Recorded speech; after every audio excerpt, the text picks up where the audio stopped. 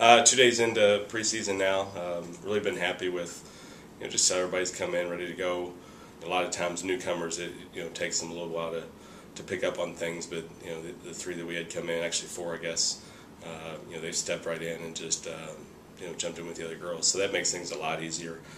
We can get into a lot of the ways that we like to practice and things we like to do, and just teaching some basic stuff. And that's usually the first few days of just acclimating everybody to our style of play. So I think it's been a great start for us. We've got a lot to go, a lot of practices out there, and I think the girls are excited. 3 seniors, all of which have been here. This is their 4th year. Talk about what they mean to this team and the success of this team this season. Well, I mean, they're being seniors, obviously they're going to be big leaders for us, and in this group, they've got a lot of playing time under their belt. They've either started or been playing a lot since their freshman year, so that's going to be really valuable to us, just as again, new people coming in and find things that the styles that we want to play. I mean, they've got the experience, and we expect them to lead. And then kind of hit on the newcomers. You've got 4 newcomers, you got 2 freshmen, 2 transfers. Talk about how they will mix into the team this year. Well, I mean, they're all going to bring something a little bit different. We got Evia as a junior college transfer, and she stepped in and really showed some nice things to start off with. Got a lot of pop on the outside, and I think that's something that we're going to need.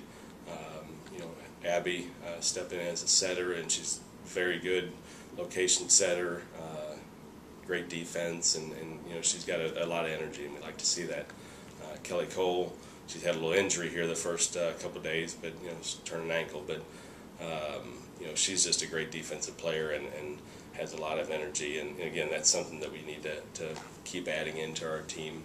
And then Callie's come in and really, I think, impressed a lot of people with her defense. So I expect all of them to contribute in some way, one way or another. So they're a good group.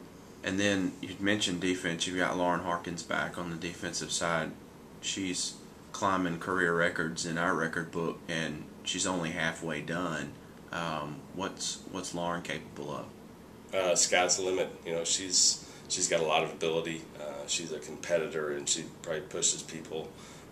Every day she's out there on them, and it's something we really need. We need somebody that's going to be out there and not expect anything less than anybody's best, and that's Lauren every day. So it helps when you have your best players that are your hardest workers, and I think that really is something that other players feed off of. And lastly, last season, obviously you set a school record for wins, and then not only were able to win the league and the tournament, but were able to take it one step farther and win a match in the NCAA tournament. How do you build on that success and carry this program a little farther? I think you're never satisfied. We're obviously proud of the things we did last season, but in some ways that just makes you more hungry for something else. It's the next step. So it's been our goal for a long time to win a match in that stage, to get to the second round, and we really felt like we played in the match to go to the Sweet 16 that we played well and had a chance. So it's kind of incentive. If we get the right situation to be able to go out and make it one step further. Obviously, winning championship OVC. That's every year. That's going to be our goal, and I think experiencing that is very helpful.